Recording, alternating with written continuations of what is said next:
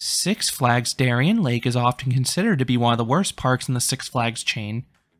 While I think that statement is true, this is still an enjoyable park, and that's especially impressive when you consider this park's ownership has been a game of hot potato over the past 2 decades.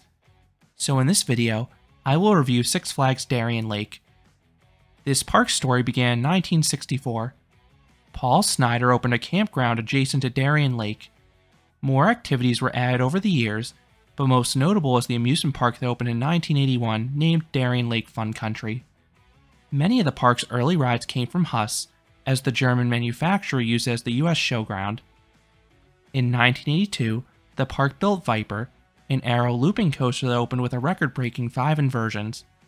This gained the park national attention, and it caught the eye of Fun Time. This chain purchased Darien Lake in 1983, and they continued to expand the property. This included amusement rides and the Darien Lake Performing Arts Center.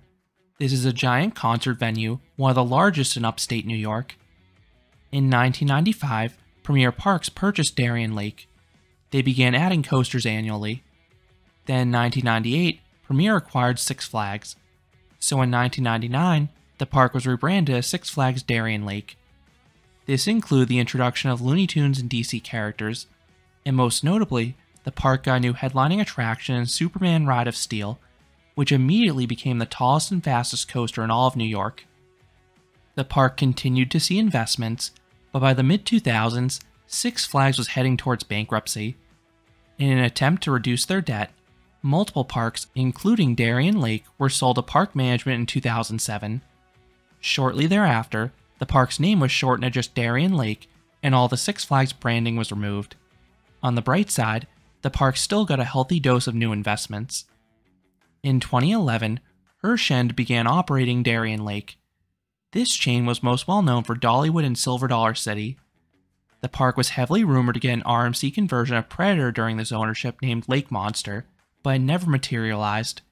Instead, the largest addition during Herschend's tenure was the Blast-Off Drop Tower. In 2015, Premier Parks took over Darien Lake.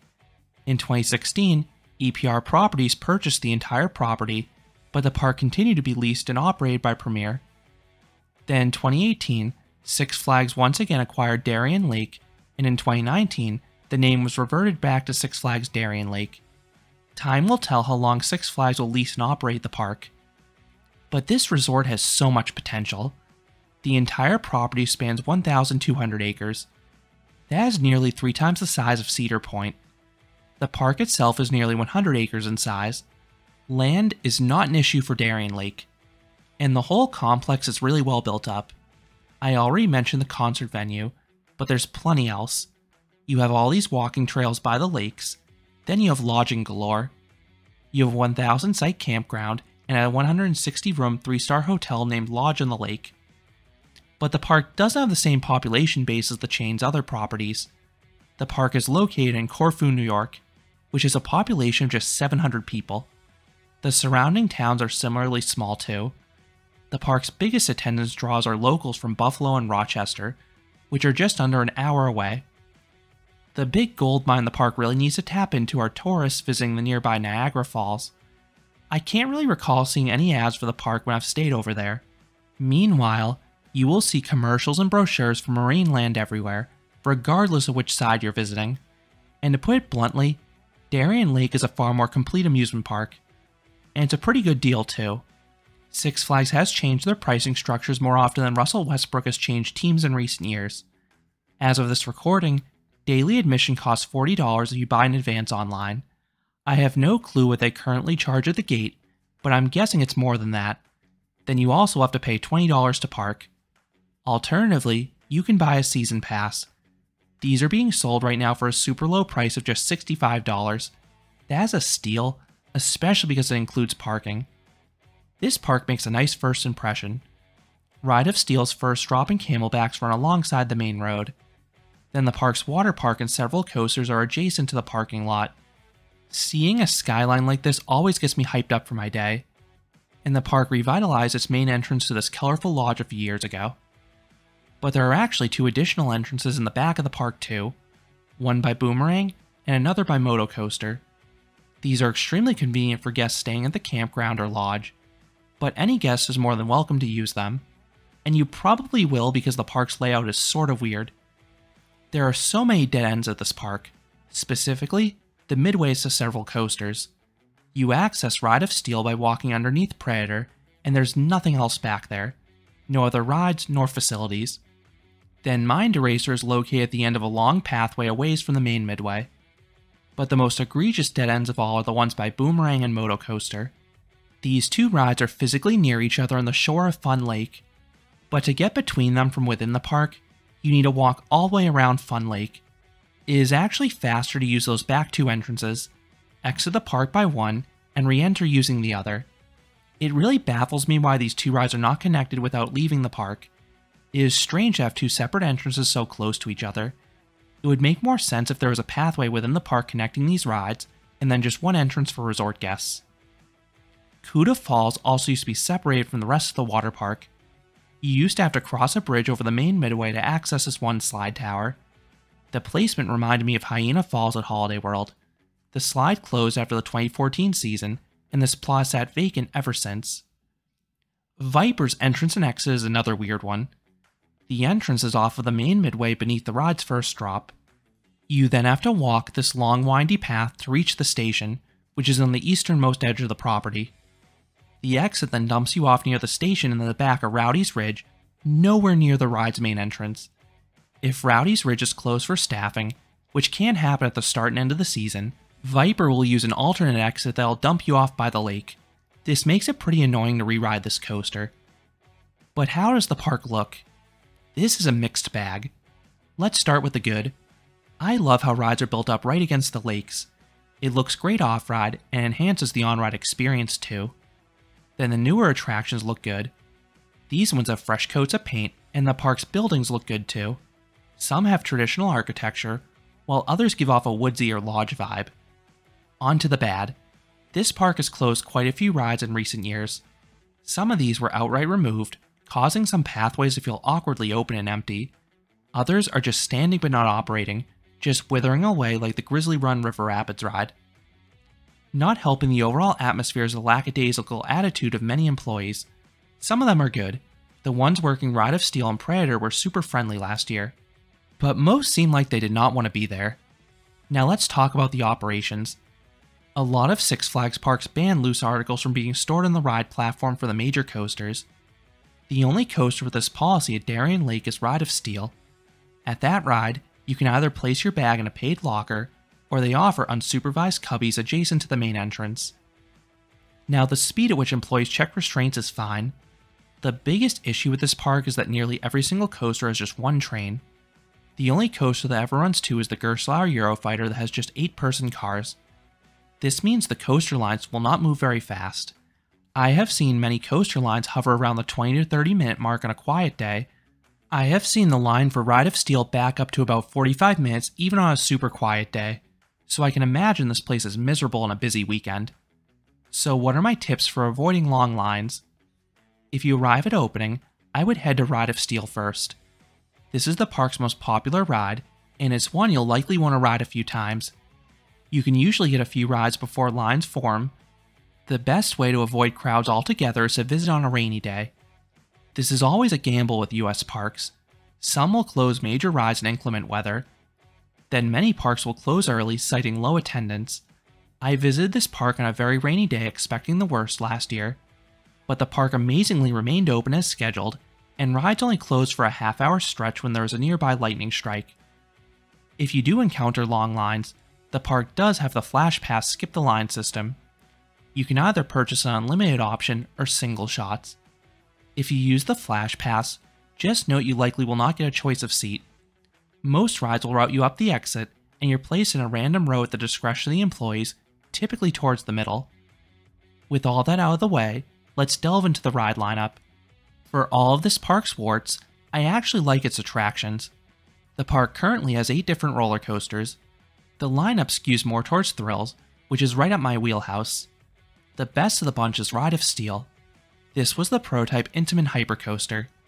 The layout has some dead spots between the large helixes and straight track, but it at least has an interesting setting over the water, and the ride's best moments are incredible. Every single hill has powerful ejector airtime. I particularly love the intensity of the final few hills and the sustained negative Gs on the third hill. See my review for more, but this is a worthy headlining attraction.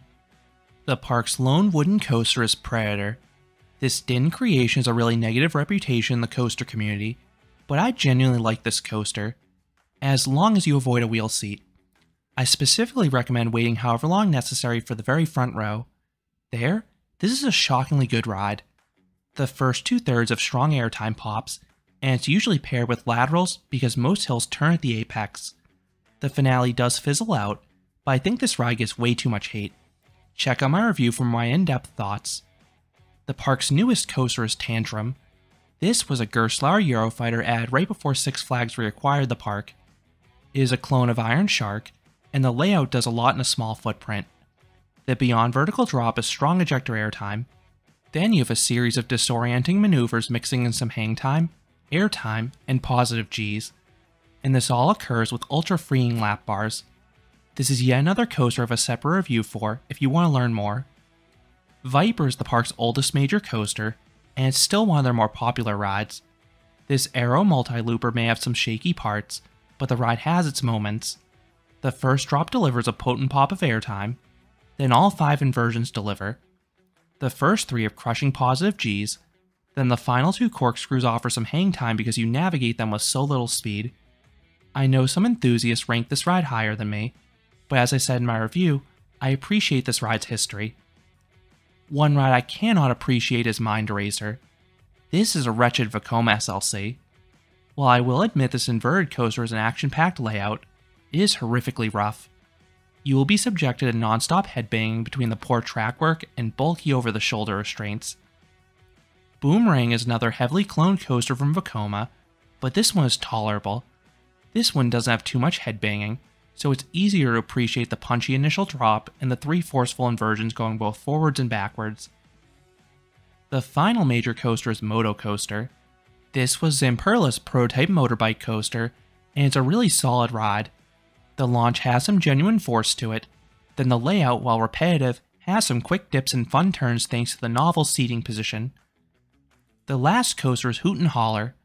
This is a Zier kiddie coaster exclusively for kids, so this is one credit I will never be able to get. On that note, let's talk about this park's kids areas. First is Beaver Brothers Bay. This was the former Looney Tunes area, and I think it looks really nice. It has a lot of greenery and a half dozen rides exclusively for kids. Then you have Rowdy's Ridge. This has some rides exclusively for kids, and others that can comfortably accommodate adults as well. The most notable ride over here is easily Moose on the Loose. This ride is a masterpiece. It is a track-guided ride where you sit on a moose that bobs back and forth, and there's goofy narration start to finish that 100% makes the experience. This ride needs to be experienced to be believed. Moving on to the adult flat rides, Darien Lake has removed a lot of notable ones in recent years. This includes a lot of the classic Husk thrill rides. I used to love the Ranger inverting swinging ship and the Twister top spin. Then the park lost their best observation ride in the 16-story tall giant wheel. But they still have a formidable lineup. You still have some older spinning rides. Then the park has invested in some newer flats as well. There are 3 I want to highlight. First is Sky Screamer. This is the park's tallest ride, standing 24 stories tall.